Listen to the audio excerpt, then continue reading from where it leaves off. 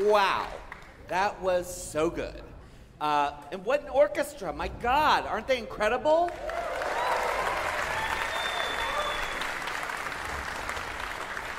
Seriously, I haven't had this much fun since that trombonist back there slid into my DMs, okay?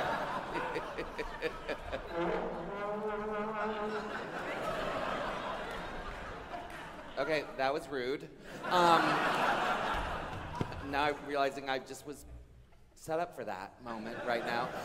Anyway, I think it's time, since these fabulous musicians have come from all over the world, for me to kind of put them on the spot and get to know them a little bit. What do you think?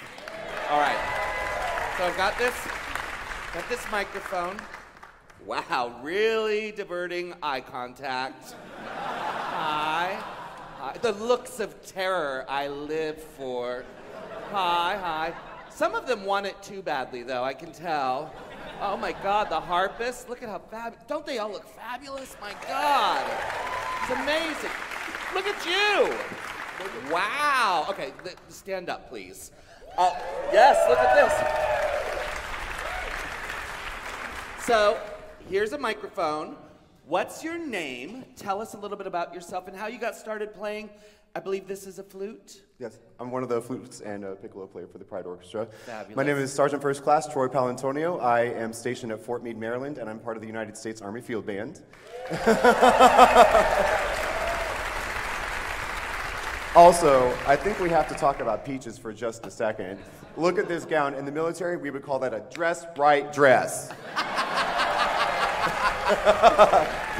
As long as you don't call it Ross dress for less. Okay. Now, I think it's interesting that you're not from, but you're stationed or posted, how do you say it, in Maryland? Yes, in That's Maryland. where I'm from. That's where I grew up, is in Maryland, and near the Naval Academy. And I have to tell you, like, when I was growing up there, we didn't have anyone. I mean, it was before Don't Ask, Don't Tell. And now you can be authentically you, right? How's that going?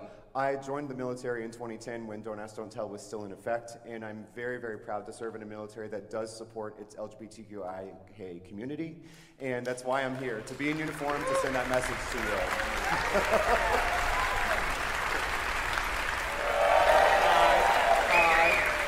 Hi. We have twins here. Can you find the other one? It's like a game. She's around. Oh my goodness, look at her! Please, you have to stand up. Oh, bitch.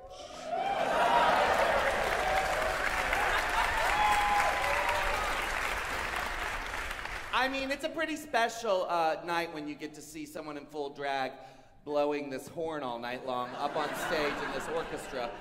Tell us about yourself. What's your name? First of all, what's your drag name? So my first real name, I guess we need that, is Sean Kennedy. Okay. But in drag, I am known as Peacock, the goddess of Tuba. Fabulous!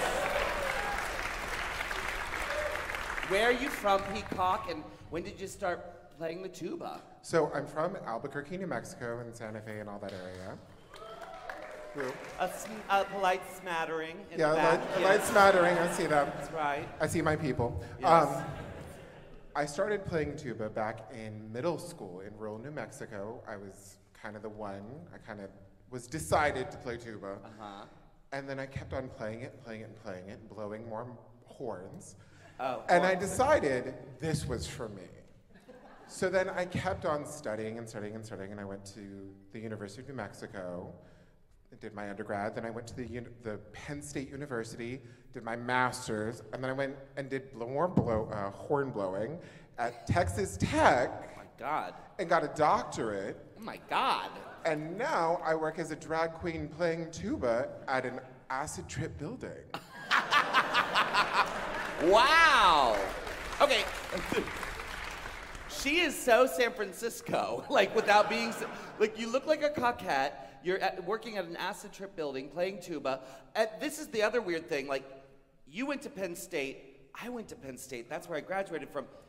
He's at Maryland. This is your life, Peaches Christ. This whole show is starting to weird me out.